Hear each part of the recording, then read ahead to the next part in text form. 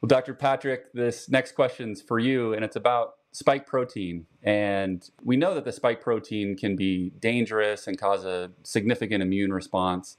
And there's this idea floating around that because spike protein is dangerous from the SARS-CoV-2 virus, therefore the COVID-19 vaccines must be as dangerous as well. What are your thoughts on that?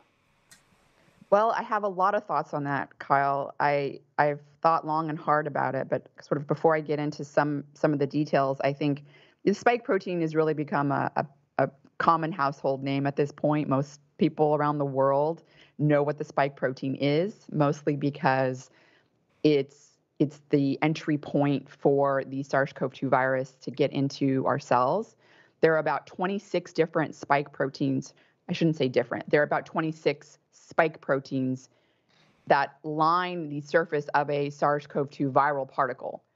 And these spike proteins will bind to a receptor on many different cell types we have in our body that have a receptor called ACE2. And when the spike protein then binds to the ACE2 receptor, it undergoes a conformational change that essentially refers to the structure of it changes. So it binds onto this receptor and it then elongates and sort of twists and turns around. And then it fuses with the cell membrane and is engulfed inside of the cell. Another way it happens is through endocytosis. But essentially the point I want to make here is that conformational change that happens because when the spike protein initially binds to the ACE2 receptor, it's in a conformation called the prefusion conformation. You can think of it more like a closed type of conformation. Once it binds, this triggers a conformational change for it to, again, like I said, elongate and sort of twist around. When it does that, that is referred to as the post-fusion conformation. And the reason that's really important is because all of the vaccines that are available in the United States under either emergency use authorization or under FDA authorization or up-and-coming vaccines, so that includes the Moderna and the Pfizer-BioNTech mRNA vaccines, the Johnson & Johnson adenoviral vaccine, as well as the Novavax vaccine, they all contain a insertion of two proline amino acids into the spike protein to lock it into the prefusion conformation. And this was brilliant work done by the structural biologist, Dr. Jason McClellan. He's at the University of Texas in Austin.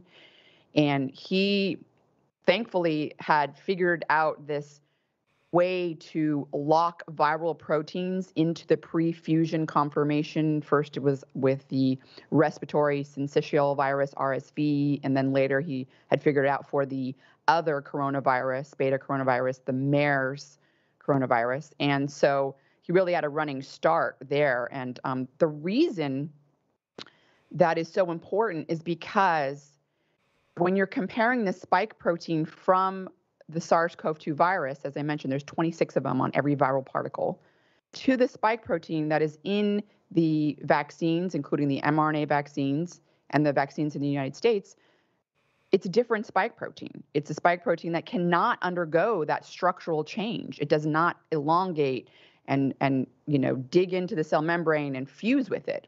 It's a different spike protein because of those two proline amino acids that were inserted to lock it into the prefusion conformation. And one of the first things you learn as a scientist, as a budding young scientist, is that you can't compare apples to oranges. You can't compare two different things. You have to compare apples to apples or oranges to oranges. And so when you're talking about a different spike protein, it's a different, and structurally it's different, right? You can't take a study that's looking at the spike protein that is from the surface of SARS-CoV-2 and say everything that spike protein is doing applies to the spike protein in the vaccines that are available in the United States because it's different. And so I think that's a really, really upfront important thing to understand. And the burden of proof is on, people making the claim that the spike protein from the mRNA vaccines is dangerous, because some studies have shown that the spike protein from the SARS-CoV-2 by itself can be dangerous. You have to show that, and it has not been shown.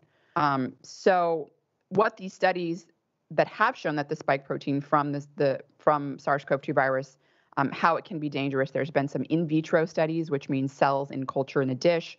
When you dump spike protein on them, it can cause the activation of cell signaling pathways that could lead to cell death. This is often referred to as cytotoxicity. There's also been some animal studies shown where either recombinant protein, which is just basically made in a lab, so they make the spike protein, or what's called pseudovirus expressing the spike protein. So this is not the SARS-CoV-2 virus, but it sort of acts like a virus to allow it to get into cells.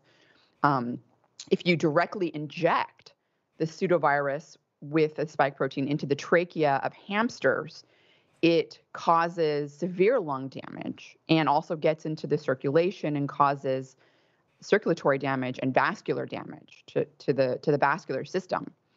And so these studies, and there's been a few of those, have really spurred this idea that the spike protein from the vaccines must be dangerous, because these studies showing the spike protein that's found on the surface of SARS-CoV-2 is. And again, you can't compare. You can't make that comparison. And that's really just one aspect of this story. The other aspect has to do with where the spike protein goes in the body. And I think first and foremost, anyone that's concerned about these studies showing that the spike protein by itself is dangerous should be terrified about getting SARS-CoV-2, because for one, you're getting, as I mentioned, 26 of those spike proteins on one viral particle. And how many viral particles are replicating inside of your cells at any given moment? I mean, thousands of them. And on top of that, there have been studies that have shown that SARS-CoV-2 virus is detected in multiple organs. This isn't just in the nose and in the trachea and in the lungs, which in and of itself is bad. I mean, the damage to your lungs is one major concern. But the SARS-CoV-2 virus, again, with spike protein, has been detected in the heart in humans. It's been detected in the brain. It's been detected in cerebrospinal fluid. It's been detected in kidneys. It's been detected in the GI tract. It's been detected in the testes. It's in many different tissues in humans. So, and it's been detected in plasma, in the circulatory system. So again, the concern should be amplified for actually contracting the SARS-CoV-2 virus if you are concerned about the study showing spike protein itself is dangerous.